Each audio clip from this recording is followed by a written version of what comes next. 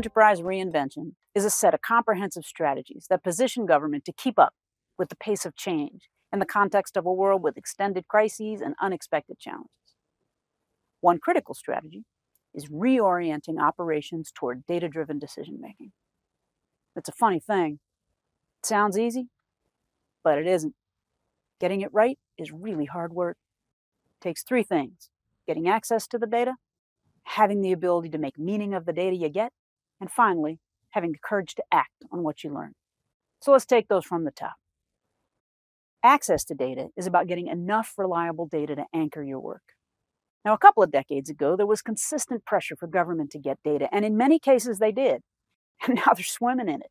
It's almost as if we got data for the sake of getting data, and now managing it has become a bewildering task. Also, the data in which we are swimming is suspect.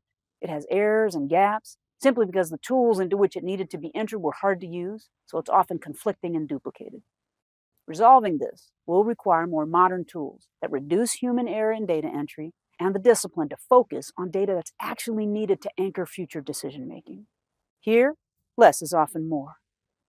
Now, attending only to this definition of access, creating a data set to anchor future decision-making won't fully resolve the challenge. That's because the creating of these data sets will happen in silos. Each government agency in a particular jurisdiction will create their own data set and rely on it to get their work done. But the truth is, their data alone won't suffice. Managing government effectively will require sharing data across silos.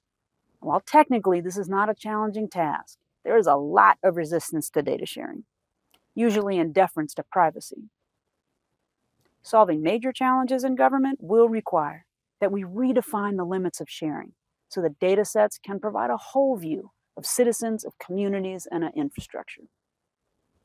Now, this level of access frees you up for the next challenge: having the ability to make meaning of the data you get. Now, this presents both a technical and a cultural set of challenges. Technology includes analytic techniques and data visualization tools that unearth patterns, correlations, and trends. It positions you to unravel a hidden story within a huge bundle of data and to consider decisions from a robust place of facts. The importance of creating a culture of data-driven decision-making cannot be underestimated. Managing and interpreting data is everybody's job, not just the guy with the word analyst in his title.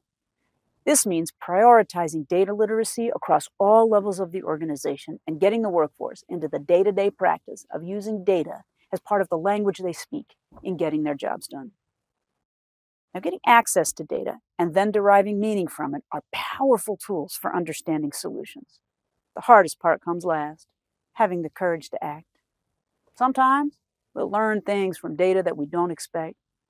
Sometimes actions that will solve pressing problems will mean significant changes for people, which can often be hard. And some decisions may be unpopular despite the fact that they leap off the page with statistical clarity.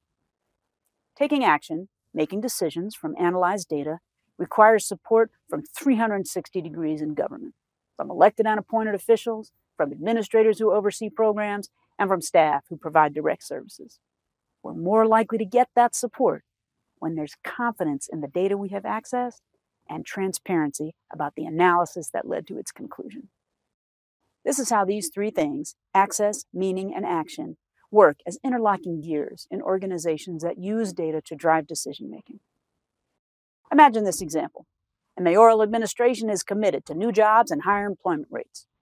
Were they using data to drive decision-making, they might have a collection of data sets that include the location of new companies moving to town, the location of working-age adults who are under-earning, and bus routes. They could use these data to develop an understanding of the patterns. Which of the new jobs include a wage that exceeds the eligibility level for public assistance? Which of the adults could receive the training that would qualify them for one of the new jobs, and which bus lines would need to be rerouted so these newly employed adults could get to work riding 2 or fewer buses? Decisions made based on these patterns would have a measurable impact on employers bringing their businesses to town, on improved employment rates among current residents, and on the overall economy. This is a great example of how a strategy that is core to total enterprise reinvention works. Reorienting operations toward data-driven decision-making is challenging work. The thing to know is that success in government is not about how many decisions you can make. It's about how many decisions you can make that stick. The ones that are driven by quality data and robust analysis, they will.